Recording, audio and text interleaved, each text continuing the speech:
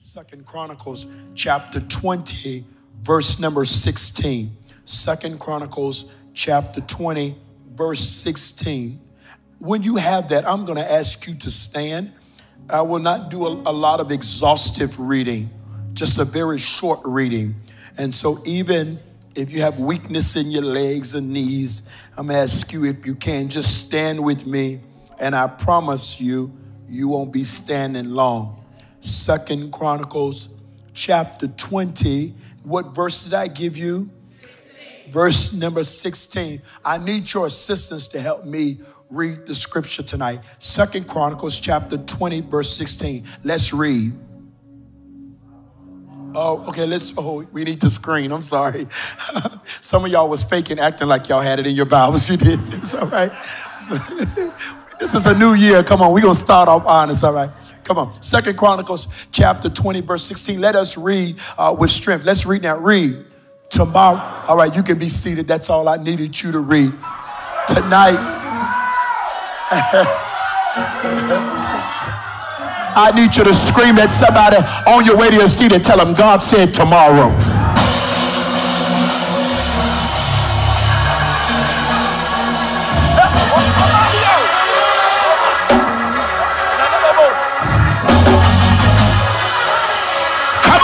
Find somebody, ask them, did you hear what I said?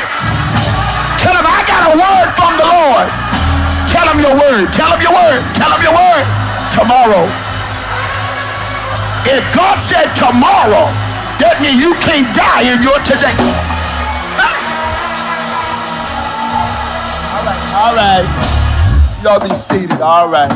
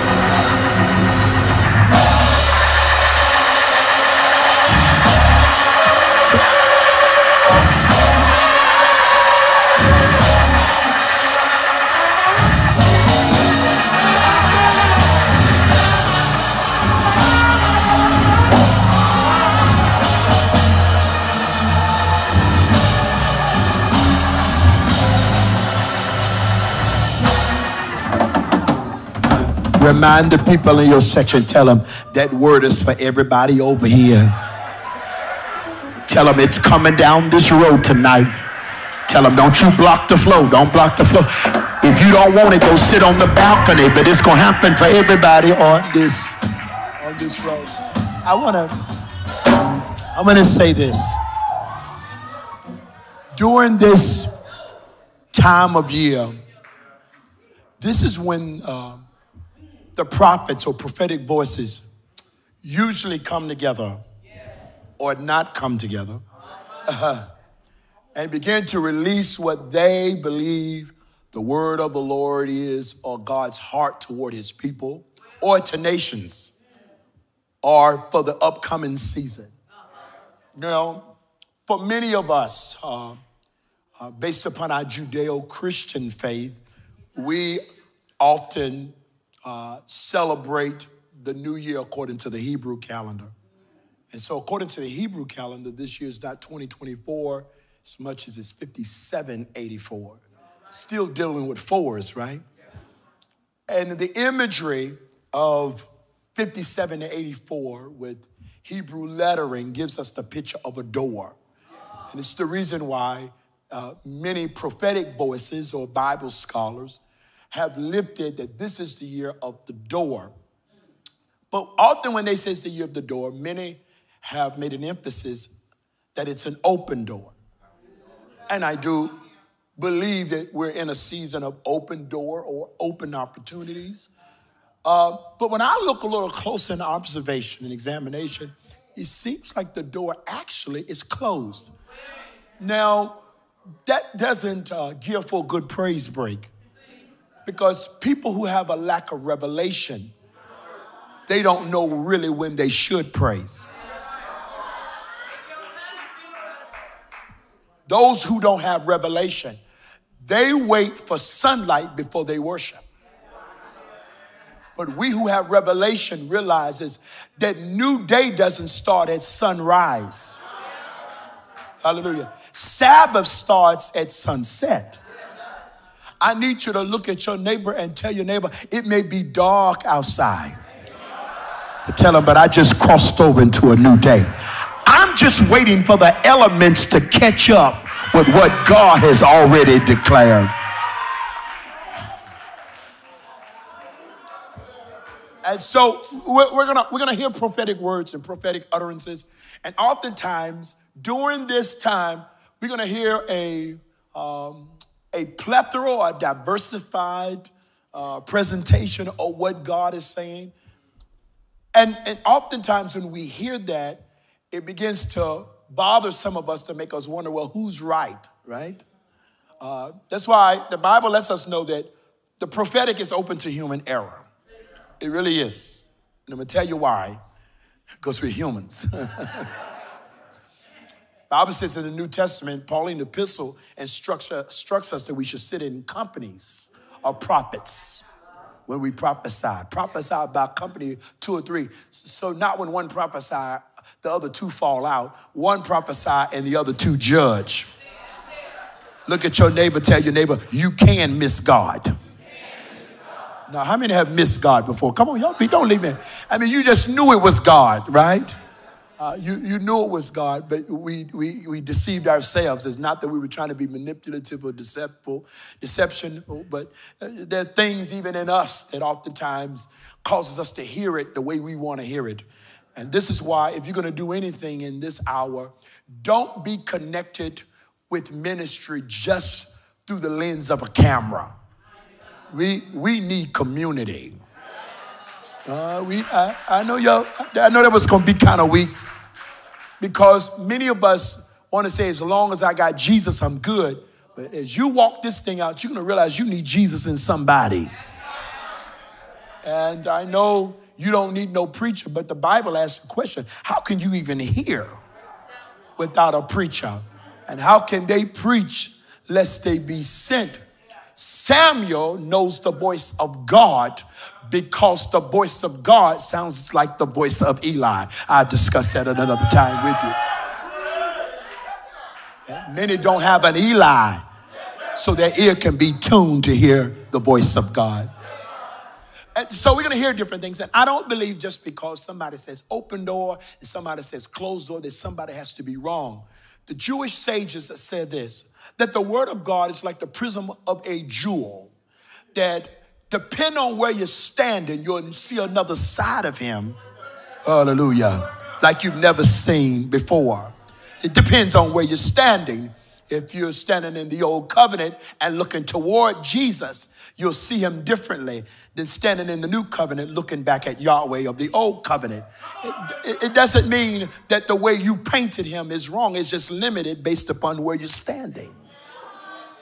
And so we're going to hear a diversity of words and language about this is our year, this is our hour, because it sounds good. Every year is our year, right?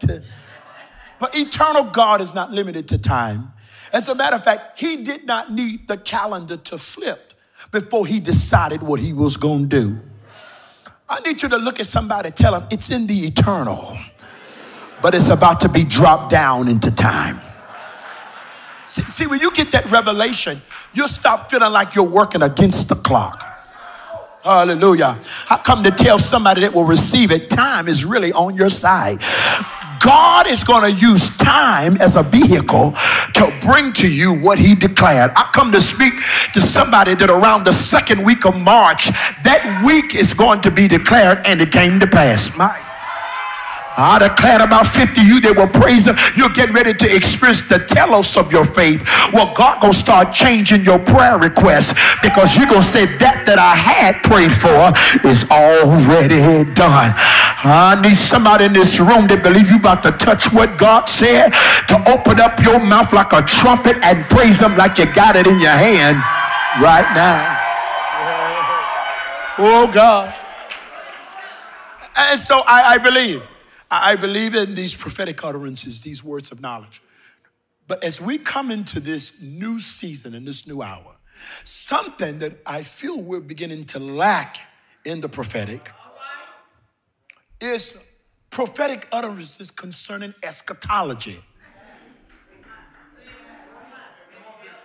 So, Bishop Bloomer, you said something tonight that I failed to hear as I've been traveling. You mentioned the word of the Lord to nations, because for some reason we have limited the voice of God to the vacuum of our own world, not our geography, our demography, the demographics of our small cluster. But what God is doing and what he's about to unveil is bigger than your house. That's why I have an issue of people who call themselves called to the nations without a passport. You don't even pray for the nations. All you pray for is your rent payment and your car payment. Until your prayer language shifts, your feet will never go there. My God. Hallelujah. If you can't move your feet, at least you can change your language. I need you to push somebody to tell me, elevate your prayer life. It's eschatology, the study of the last days. Now, I understand what happened is when we who grew up in the classical Pentecostal church, it was all about Jesus' coming. It was all about reading signs. Do y'all remember the Gulf War? Do y'all remember the situations that would cause us to pack out of church? Do y'all remember Watch Night Service of 1999?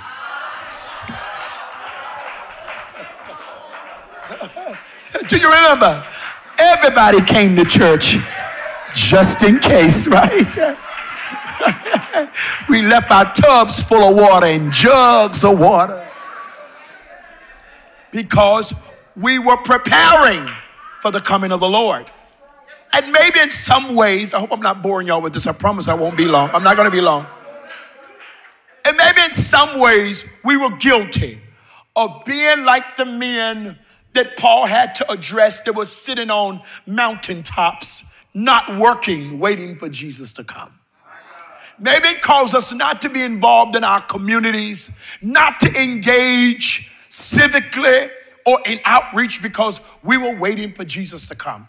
And so then we shifted to this kingdom model where we begin to declare that the kingdom of God is at hand.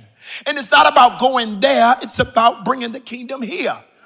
And so we went from one extreme, sometime I believe, to the opposite extreme.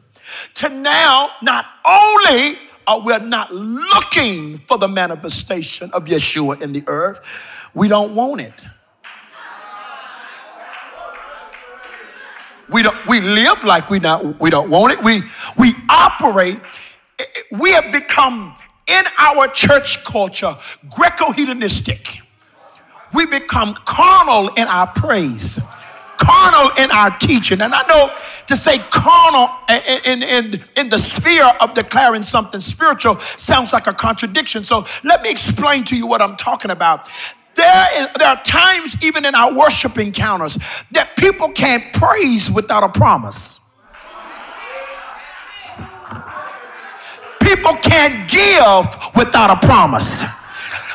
But mature believers know that the telos of our faith is not just a house is coming, it's that the Lord himself, my God, that he's going to open up the windows of heaven and pour out a blessing. And that blessing is not a car, he is the blessing that he poured out. And this is why we've got to encourage people from Sunday to Wednesday, from Wednesday to Sunday, to convince them to serve in the place they say they love, is because we have this appetite of carnality that we're trying to fulfill with church hype.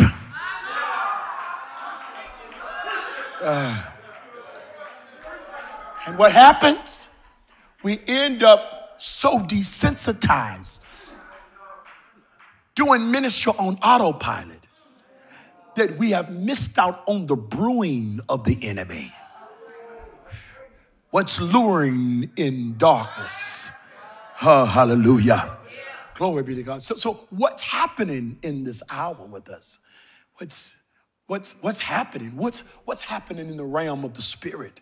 Glory be to God. We used to preach about the Antichrist. We don't talk about the Antichrist anymore. According to some conservative Christians, hyper-conservative Christians, that Barack Obama was supposed to be the Antichrist. Saddam Hussein was supposed to be the Antichrist. I want to live to you that before the Antichrist would be embodied in an individual, according to the scripture, the spirit of the Antichrist would already be in the earth. And I'm not here to debate with vax, anti-vax culture. I'm not going to debate that. But I do want to live to all of you who had a strong anti-vaccination posture because of the fear of the Antichrist. I want to live to you that you're already operating in the system of the Antichrist, whether you know it or not. We got credit cards and debit cards. We got fingerprints on this and fingerprints on that. You can't buy and sell without a social security number. But before the Antichrist will be revealed as a person, the stage and the infrastructure would already be set up. What is the Antichrist? Antichrist, Christ, the anointed, is the spirit that operates against the anointing. Oh my God. That's why I got stirred up when Bishop had us praying over each other's back tonight. I need you to look at your neighbor and tell your neighbor the enemy is not after your looks. He's not after your money. He wants to rob you of your anointing. There is an assault that's going out against the anointing. But I need you to scream at somebody, tell them, I got you covered. I got you covered tonight. The spirit of the Antichrist is going out in the land with a character assassination. And some of y'all are sharing and encouraging the world as they assault our leaders and assault our believers. But I want to lift to you that the devil is not after the messenger. He's after the message. If he can discredit the messengers, he will discredit the message. Because 2 Chronicles chapter 20 verse 20 says, if you believe God, you will be established. But if you believe his prophets, so shall you prosper. The enemy is after the prosperity of the saints. I need you to run over to somebody and tell them, I'm going to cover my prophet. You can say what you want to say about anything, any politician, but don't you put my prophet's name in your mouth unless you bless it. Whatever you think you heard, whatever you think you know, God used the prophet to call me out of darkness. God used the prophet to set suicidal ideations on me and rebuke the spirit of suicide off of. God used the prophet to lay hands on, y'all not talking to me here, to lay hands on me and push back the spirit of infirmity. I need about 100 of you. If you know the prosperity of your life is connected to the voice of your prophet, I want you to open up your mouth and shout for the one that God raised up. Some of you almost walked away from the church, but God used the prophet. I want you to tell somebody, tell them my prosperity is connected to the voice of my prophet. Or y'all see, y'all think that's idolatry. See, you don't know. Y'all went on the Renaissance tour and you bought that ticket for the Renaissance tour. But when I start talking about my prophet, you get a little tight, you get a little squirmish. Yeah, I know what you heard about that preacher and that preacher over there. But the Bible says, know them that labor among you. And I thank God that God used a man of God God to cover me, my God, when I could have been left exposed to the vices of the enemy. I'm so glad when I was like Eutychus and I had fallen from a high place and people got ready to bury me, God used a Paul to say, don't bury him.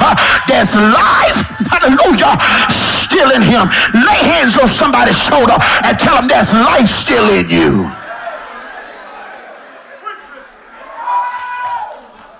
Y'all be seated. My introduction is just long. I'm not going to be long. What is the spirit of Antichrist? That's why you better be alert. You better be sober. Because the Bible says, Daniel chapter 7, verse 25, says when the spirit of Antichrist come, the first thing he's going to do, he's going to start speaking against.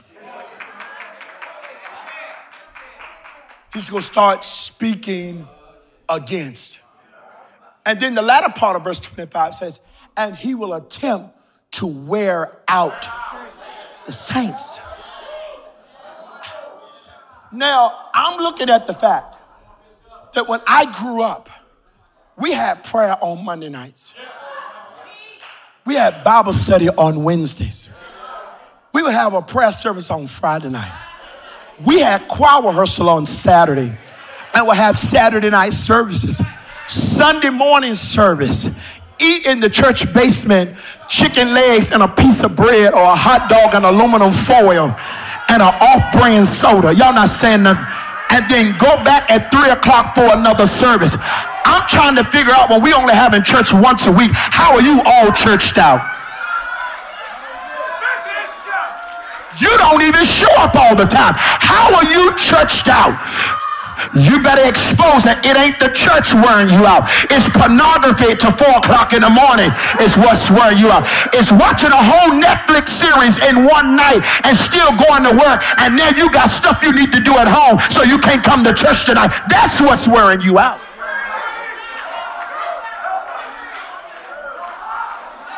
You blaming the church. You had a whole pandemic where some of you sat at home for 2 years.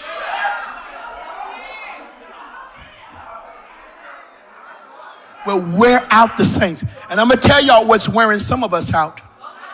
Good intentions. No, good intentions. Oh, no. Stop affirming yourself by rescuing people of trauma.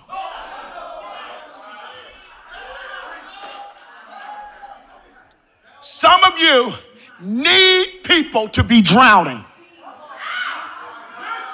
just so your value of a lifeguard can be affirmed. But the success of a good lifeguard is that I was at the pool all day and nothing happened. I don't need to be needed so bad that I got to keep people around me sick and bound just so I can get them delivered every week. No. That's toxic relationships. Scream at somebody, tell them, I want you to be well. I don't want you borrowing from me for the rest of your life. I don't need to have to encourage you for the come on. I want you well. This is why I want to tell some of you in this room, stop following your heart. Stop. That sounds good on a mahogany card.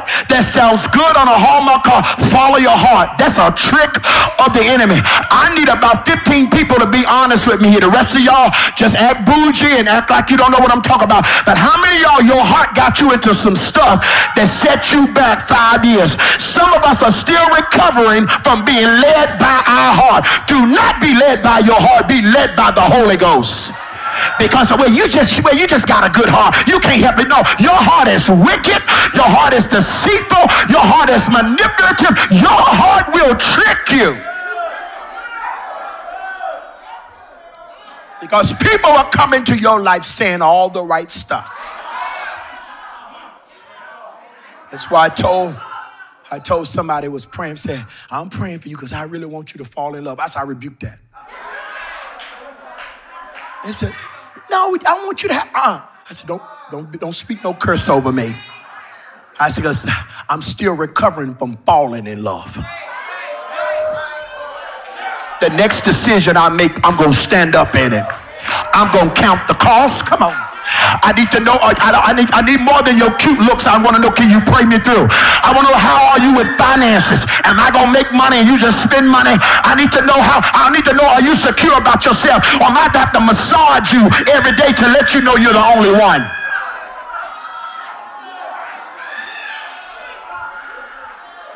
Scream at somebody, tell them, stand up in the next one.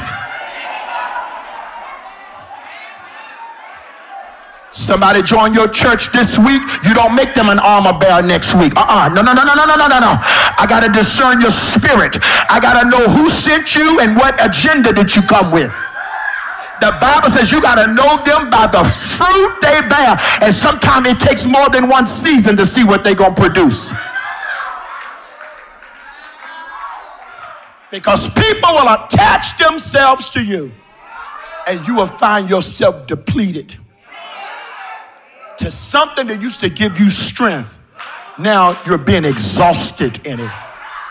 It's the trick of the enemy, where he's coming in trying to wear out the anointed.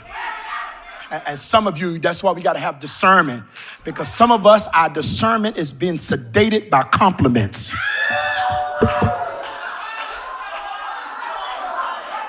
You got to be very careful with people coming into your life and, oh, you so anointed. Oh, you so cute. You so hold on. You got to be able to listen to all the noise. And I'm not telling you to be schizophrenic. I'm telling you to be sober in this hour, because that serpent spirit, that Leviathan spirit, come on, that serpent spirit will kill you by embracing you. They'll wrap themselves around you, separate you from other trusted voices in your life. People who've been with you for years, who've proven themselves. Then all of a sudden they will have you looking at other people differently. They will lure you out of the group. They'll lure you out of the church. They'll cause you to look at your pastor strange. They'll cause you to look at your family strange. And by the time you look up, you've been choked to death, killed by embrace. People can say the right thing with the wrong motives. Oh, you man of God, you showing us the way to salvation. You man of God, you showing, y'all better listen to him. He's showing us the way to salvation. The apostle turns around and said, come out of her, demon. I was just trying to help. I was just trying to help. The Holy Ghost got me saying this tonight. I was just trying to help. And some of you, the Lord want me to tell you, because some of you feel like you need a manifestation before you make a decision. My God, when you got to check in your spirit about something, when you got to check in your spirit about somebody, when you got discernment, there's no manifestation necessary. If you wait for manifestation, you already been bit. Hallelujah. In this season, I don't have to understand. But if God told me not to go, I'm not going. In this season, if God says, no, you don't go over it, don't have them at your house. You know, but they nice. I'm not just trying to wear. I'm going to obey God, because in past seasons, I let people in my space who could not handle me.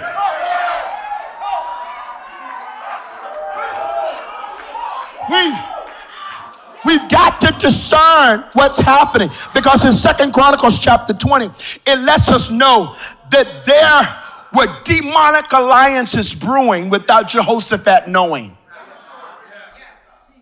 By the time he knows, y'all be seated, I need to finish.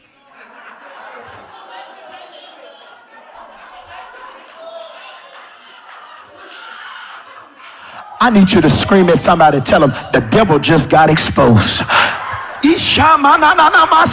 My discernment just got sharpened, because I've been feeling a check in my spirit about some things, and I'm going to start calling out stuff without apologizing. I will not let a witch live in the house with a prophet. I come to every witchcraft spirit that's been trying to operate in manipulation, whether in your office, whether in your house, or whether in your ministry. I need somebody to jump up and shout, the blood, the blood, the blood. Buckets of blood. Buckets of blood.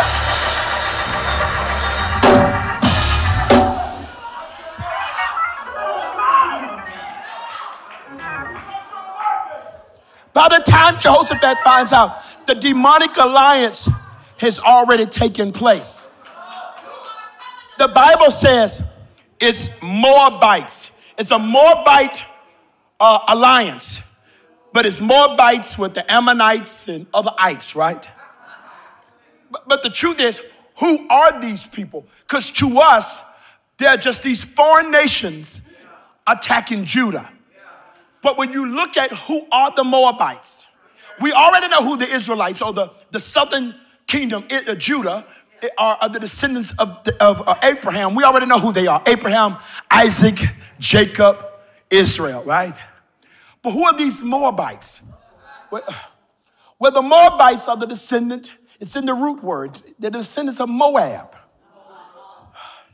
Well, who is Moab? Moab is the son and the grandson of Lot. We'll talk about that another time. Who is Lot? Lot is the nephew of Abraham. Who are they coming against? They're coming against the descendants of Abraham. Who are the Moabites? They are the descendants of Lot, the nephew of Abraham. Hear what I'm trying to say to you tonight. Some of us are fighting demons that didn't start with us. It was a portal that was opened by somebody before us. Because Abraham made a decision to bring Lot with him when God told him to get from among your kindred. The decision that was made generations ago now has created a demonic alliance against the promise. But I come to tell about 50 of you in here tonight, it didn't start with you, but it's going to close out with you. I'm declaring not another generation of my family is going to be plagued by these demonic alliances. I need somebody to cast your arrow of deliverance right now. And I'm praying not just for me, but everything that's connected to me. I'm shouting for my sons and my daughters, for my nieces and my nephews, for my first and second cousins, not another generation. The Bible says Jehoshaphat hears this, and this is what the Lord wants to deliver some of us from tonight. He wants to deliver us from the anxiety that's connected to potential threats. I'm talking about some of you, nothing is happening, but you're dealing with the trauma of the potential. Some of you, the worst thing that ever happened was that medical doctor website. Oh, my head is hurting. My head is hurting. What's wrong with you when your head hurts? Brain tumor. And then we start dealing with anxiety based upon the potential threat. And if you don't know what I'm talking about, and I'm serious, God wants to deliver some of us tonight. Because some of us, when the phone rings after a certain time, it causes our heart to race. Because several years ago, when the phone rang at 1:30, it was connected to somebody's car accident or somebody found dead. Some of us are battling the anxiety of potential threats. It ain't happened. Winston Churchill said in his last few years, he said, most of my life I worried about stuff that never actually happened. I want you to lay hands on your neighbor's shoulder and tell him anxiety is not your portion. Oh my. I declare to you, in this week of fasting, God gonna break the demonic system of anxiety off of the people of God. No longer are you gonna lay hands and rebuke the devil off of everybody else while you have panic attacks. Satan is a liar. Let a door slam that ain't your portion. Come on, let the phone ring. Frustration and anxiety is not your portion. Lay hands on your own mind right now and declare anxiety is not my portion.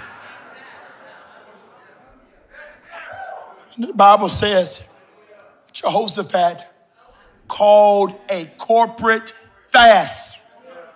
Now, every year when we go into a shut-in in our church, every year for 18 years, I'll shut in our church. Used to be 21 days. I'll live in the church during that time. I still do it to this day.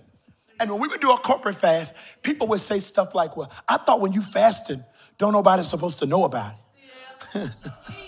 No. Yes, you're right, when it's a personal fast.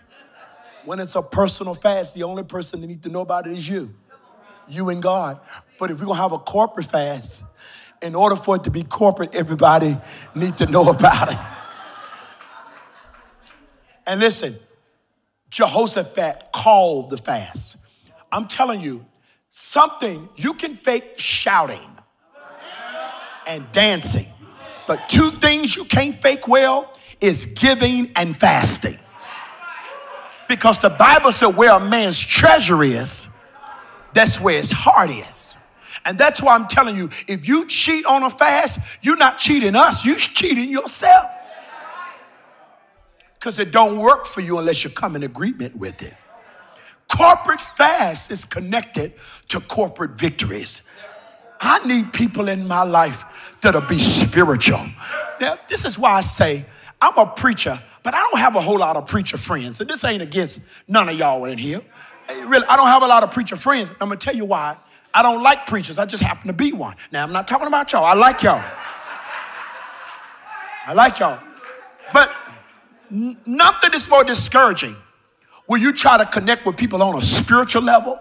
And I'm not talking about we got to walk around and speak in tongues all the time. But I do want to have people in my life that I can have Jesus talk with, and they don't make me look crazy when I talk about Jesus.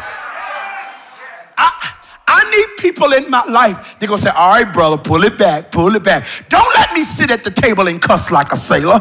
Tell me your tongues and your cussing don't match. Come on, I need people in my life that's going to heighten my sensitivity in God. Not let me sit in the office and talk about whose breast was big and whose butt. Y'all not talking to me there. I need spiritual people. Come on, musicians. Yeah, it's good to hear. Oh, let me see that chord. But can we have some spiritual talk? Because I need to know that if I ever go to battle, I got somebody that can cover my back. I need to know if I get a cancer diagnosis, if I can really call you and you got power with God. I need somebody that they understand. If I said, meet me at the church, I need to get on my face before God.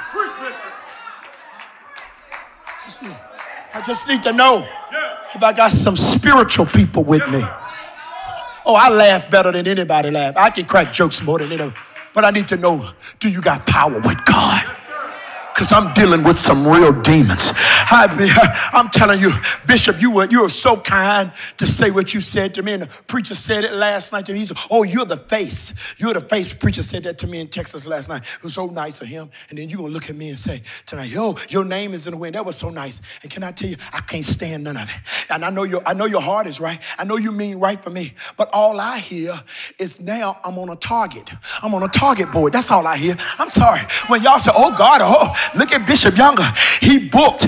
Is that what you call it? Is that what you call booked? I see my picture. I see my face on a target. I see people with guns pointed in my direction, and they just waiting for bullets. That's what so I need to have people in my inner circle that's not so impressed by me that they don't know how to cover me.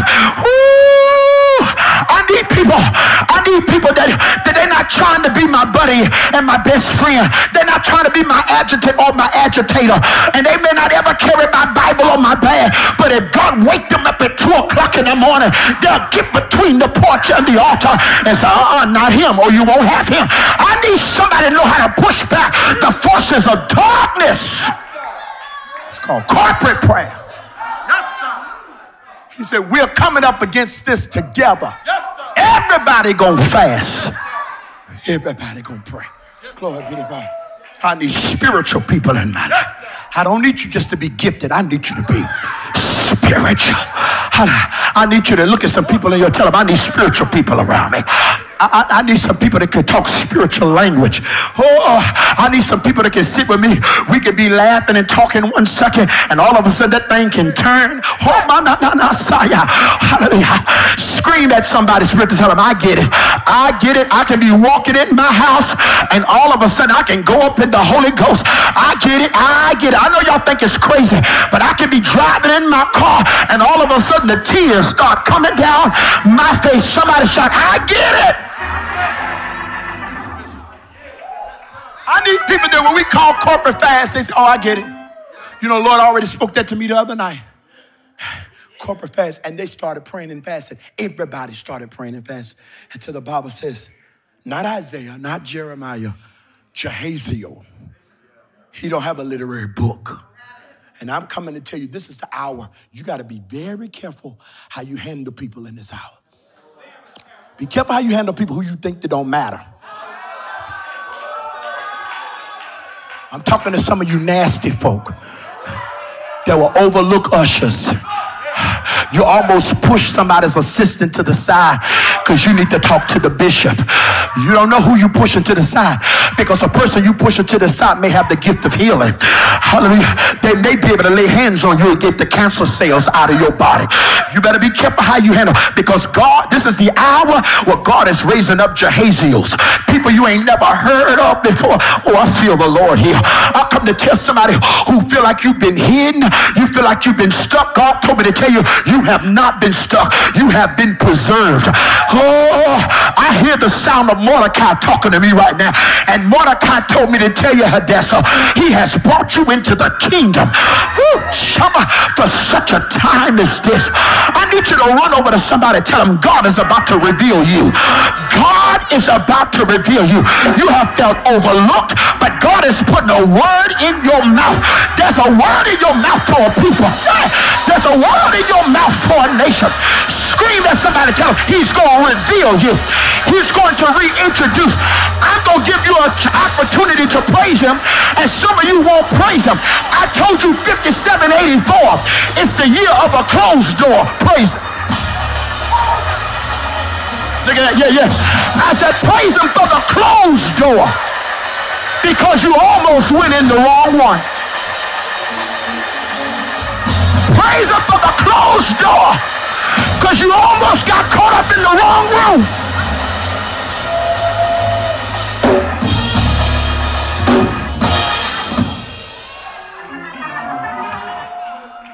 And Jehaziel said, Prophet Cole, I feel the Lord here.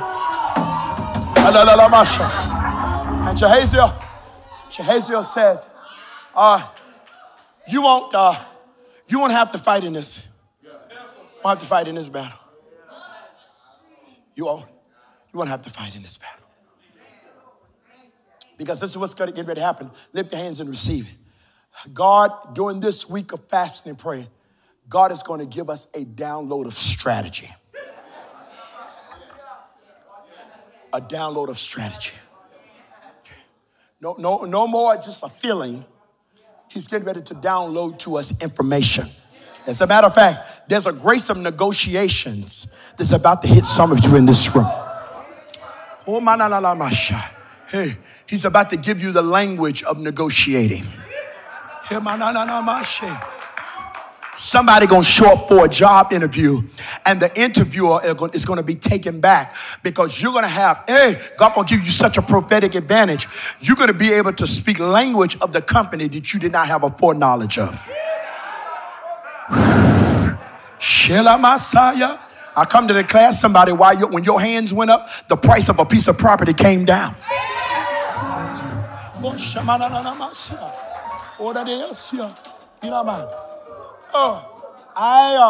want to say something, and it's going to be something real bold, and I feel it bold in the Holy Ghost. I feel increased in my faith, and I feel it in the Lord. When the Lord brought it back to my spirit about somebody's anxiety in this room, I want you to just face somebody, look at them, and give them eye contact, and tell them, I speak over you. For your house, there will be no premature death. Oh, you're not about to die. You ain't got time to die. Apostle Campbell says you got too much to live. I come against any potential heart attack, any potential stroke. So the strategy, he says to them, you won't have to fight. And I can imagine Jehoshaphat said, okay, great. He said, hold on. Tomorrow. Hold on. What? Tomorrow? Tomorrow, go down there. Scream at somebody, tell them you don't have to fight, but you do have to show up. I come to tell somebody who's feel like lately you're about to lose your mind. I come to tell you, you don't have time to lose your mind, because you're going to need your mind to count your money. Oh!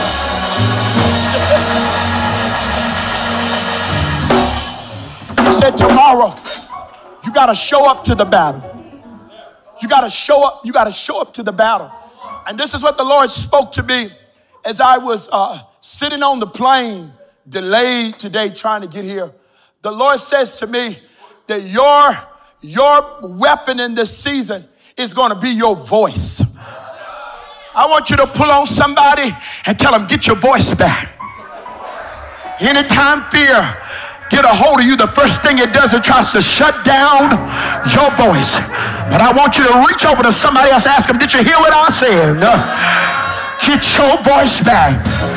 For in your tongue lies the power of life and death. Come on, get your voice back. I need you to pull on your neighbor. Said, oh neighbor, use your words. So many of us are sitting around and let life happen to us. But the Bible declared to us that when God created the world, he didn't create it with his hands. He created it with his voice. Scream at your neighbor. Said, oh neighbor, use your words, because the world you live in is the world that you create with the words that come out of your mouth. I'm going to say it one more time. I said the world you live in is the world that you create with the words that are coming out of your mouth. So what kind of world are you going to live in? I'm living in a world while I'm above and not beneath. What kind of world are you going to live in? In my world, I'm rich and not poor. Whose report will you believe? And to whom is the arm of the Lord revealed? For he'll come out like a root out of a dry ground. He was wounded from my transgressions, bruised for my iniquity, and the chastisement of my peace was upon him, and with his stripes I am healed. Tell somebody, that's my world. I ain't got time to complain. I don't need to be around folks that want to stay discouraged. Scream at somebody and tell them, get up and live. God, he said tomorrow, and when he said tomorrow, that's an indication that what I'm dealing with right now can't kill me in my today. And the Bible declared when they showed up, they put the praises, you already know this, in front of the battle. Scribe somebody and say, somebody, whatever you do, don't lose it. I can lose my title, but I can't lose my praise. I can lose my car, but I can't lose my praise. For For the weapons of our warfare are not carnal, but mighty through God to the pulling down of strongholds. In this church age, some people shout just to be shouting, but there's a group of us in here.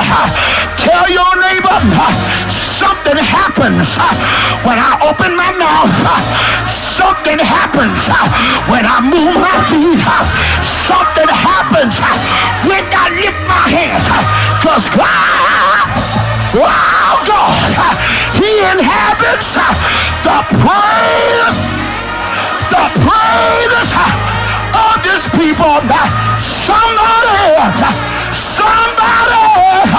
you've been waiting for a long time, and Paul declared, after you suffered a while, the God we serve, he'll establish you and he'll settle you. Lay hands on somebody and tell them it's already settled. Your court case is settled. The financial agreement is settled. Somebody in this room, you got a situation that's been holding up your money for about 3 years, but somebody shout, it's settled. The settle is connected to a settlement.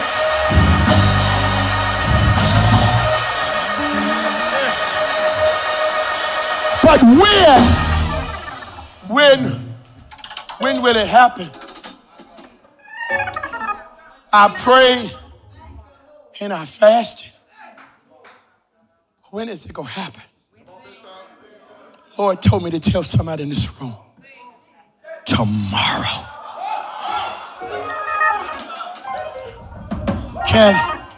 Can we just have, I tested y'all out earlier when I talked about being in a room full of people who are spiritual, and I discern this is a house of spiritual people.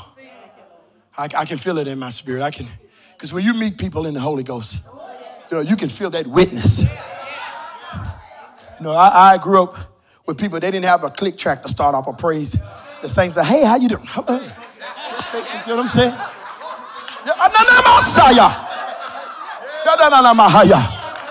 It'll be a witness. Soul is a witness. Hallelujah. Soul is a witness. Soul is a witness. Soul is a witness. Soul.